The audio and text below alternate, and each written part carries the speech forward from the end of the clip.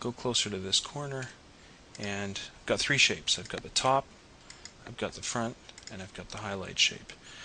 What I want to do is create a kind of 45-degree corner here. I want to start where, if I double click it, you'll see there's a node here, that end of the highlight shape. I want a 45 or some kind of angle down across here. What I'll do to make things work out a little better is I'll put a guide down there so I can remember where I'm going to, and bring a horizontal guide over close to this node. It doesn't have to be exact. So what I'll do is bring the guide over close to that. Now, what I will do is take the front shape and add a node somewhere close to that point by double-clicking on it when it's selected as a path. And this is where the snapping becomes a bit of a pain. We should have actually one more grid here, because that's where I wanted the node to end up. It's there. Then I select my top shape, and again add a node. Move that node over there, drag that node down, and then take my highlight shape and just drag that node down. Okay. Now if I hide the things, you can see the effect I'm getting here. It's kind of a chamfered corner. Alright, now if I turn the guides on again, I can still have the horizontal one. I'm going to have to kind of, for the sake of time, recreate the other guides that I needed, which were these two. Again, highlight the front shape,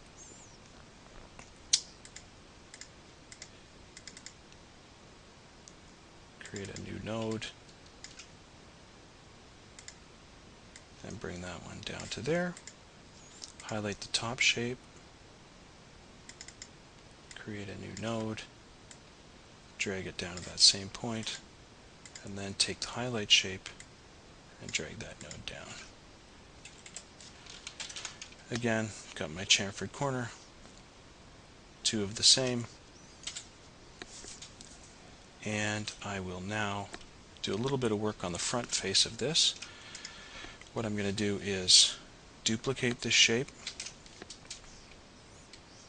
double click it because it's a path, hit Control J, or all I'm doing is a path dynamic offset, Control J, grab that one remaining node and drag it in slightly. I will hit F1 to select it. Probably, just for now, we'll make it a darker color, and then we're going to turn that into a gradient. We will put the darker edge up here, the lighter edge at the bottom, and what I'm going to do actually is change that gradient slightly. I'm going to edit the gradient because now it's black to transparent, or very dark gray to transparent. I'm going to change that endpoint to be a very, very light gray, almost a white, and make it opaque. So I want it to be light at the bottom. You'll see why in a second. So it kind of looks like almost a hollow box now. And I will again take that shape, duplicate it. I have to turn it into a path using Object to Path. And now I can double click it, hit Control J for the offset. I'm going to offset another shape slightly inside of that one. Hit F1 if you want to see it clearly. Give it some other color, say a medium gray. And you can see I've made kind of a face. Now what I'd like to do is actually make that a gradient. I'll pick one of the ones I used before. Again, once I pick it, I'm going to duplicate it so that I don't screw up what I've already done. And I'm going to change the grip points to be probably I think dark on the bottom, light on the top. Kind of give the effect I want. So there, I've got kind of my front thing. We'll do a little bit of just a little accent here. Probably actually should, yeah, we'll just do a little bit of a quick and dirty kind of feature. We'll do is a rounded rectangle like this. Probably make it a bit smaller and a bit longer. Now, again, I'm going to put a gradient on this thing.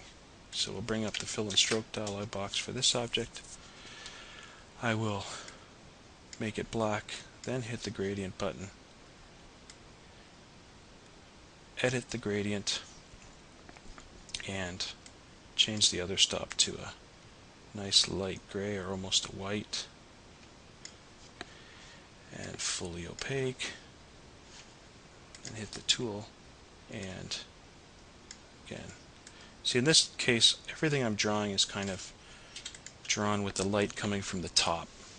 So you always shade, if things are kind of convex into the object, I want the top dark and the bottom light. And you'll see, if I bring it up in here, you'll see what I'm going for is kind of a indent or a hole in the front of that thing.